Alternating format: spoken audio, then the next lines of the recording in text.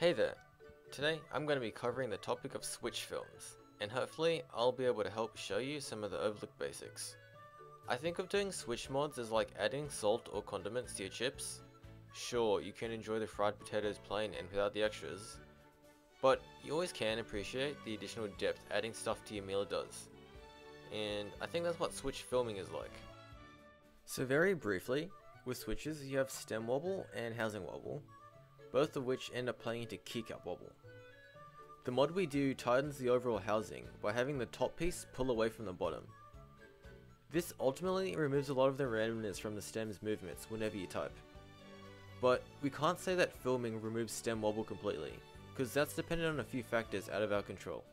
Different menus make switches to different specs and therefore have different tolerances, like for example cherry stems are actually made smaller than Gateron stems. If you have more wobble room as well, you'll have a smoother feeling switch because there's less friction and therefore overall there's less resistance.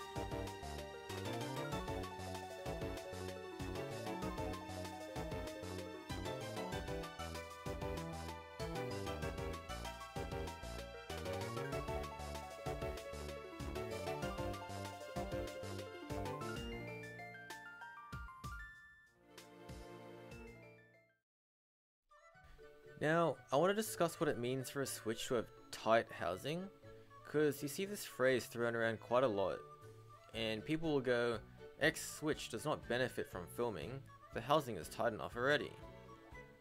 But I want to explore whether or not this is a reasonable claim. You can decide this for yourself based on the footage I'm going to show you of switches in an actual plate, in an actual keyboard.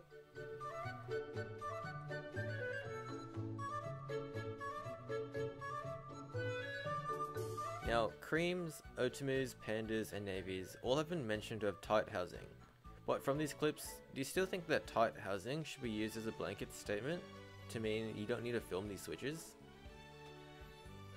I'm going to quickly mention it, but Outemu tops are really good at reducing stem wobble. It's just unfortunate that there's not much compatibility out there.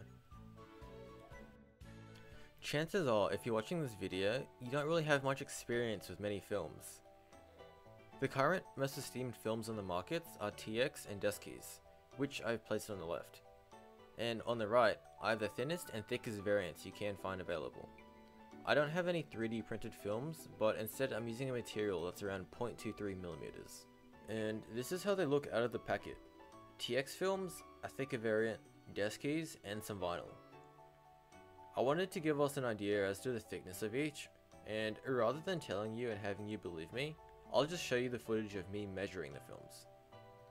For reference, printer paper is around 0.1mm. With the Deskeys, sure it's sold as a 0.3mm film, but realistically it won't actually take up 0.3mm of space in a switch, just because of the material and how it compresses. So out of curiosity I squished one down to see how low it would go, and this gives us a range of what to expect.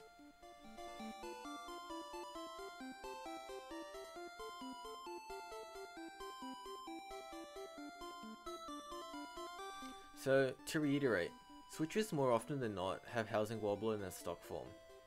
But what can you expect when you want to film a switch? Like, do all the variants install the same, or are some easier to install than others? Well, if you look at each film being installed, the thicker and TX variant hold their shape nicely, whereas the Desky and vinyl are a bit flimsy and harder to get into position. For a casual modder, this stuff won't really ruin your overall experience. But say, if you're someone who mods switches as a service or just want to do things really fast, the extra time it takes for the softer variants might annoy you. Thicker variants will require an extra bit of attention to make sure the tops clip down properly. However, it should be noted that some switches won't actually accept a thicker film.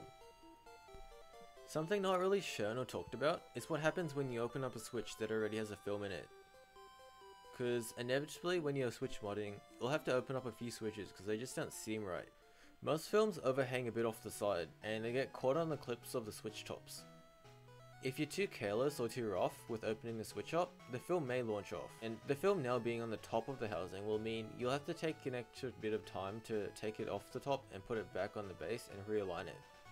Now, I don't know if you noticed, but in all those clips, it was actually the same switch, just different films, meaning I had to open it up numerous times. Granted, this is an exaggerated example because I've used the switch quite heavily, but the switch tops will become less tight once you open them. Does this consequently mean if you're opening a switch to lube it, you're bending the clips outwards and therefore should actually kind of compensate by filming? It's worth mentioning here, box switches aren't the best for modifications, and they're designed differently to MX style switches, so your films won't actually work. If you want to do a mod, why do you actually want to do it? Like, what are you actually trying to achieve, and is there any real value in it? I'm going to do a very brief segment on sound, because I personally see it as like a soft attribute that doesn't really affect typing usability. I'd personally be more attentive towards quality, feel, and the performance of a switch, rather than how it could sound in a board. There are way more important things that play into a keyboard's acoustics, and you're not going to make a KBD fan's board sound like a Teha sound test. Anyway, you know how drums have like tension in the material? Well, I have 3 different tapes with 3 different amounts of tension here. So, here's the sound test.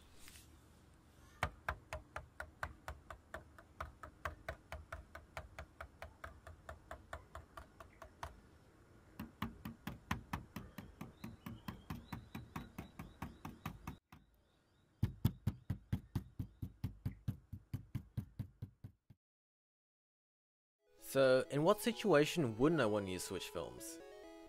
Ultimately, it's your decision whether or not you think that the benefits of films are worthwhile.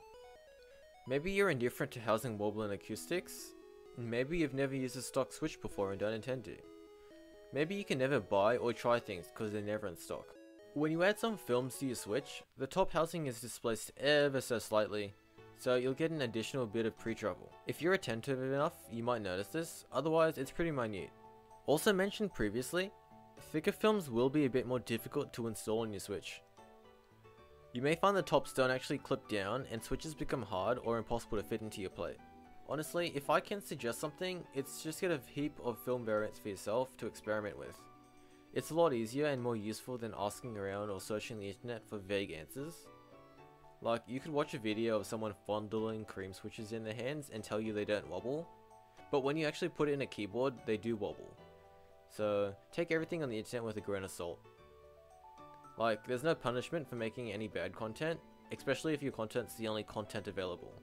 Anyway, here's a few more demonstrations of popular switches in their stock form, and with films. At the end of the video, I have a compilation of many different stock switches where I show off how much housing wobble there is. Ideally, this gives you a better understanding as to which switches would benefit from filming, and the footage means you can make your own presumptions.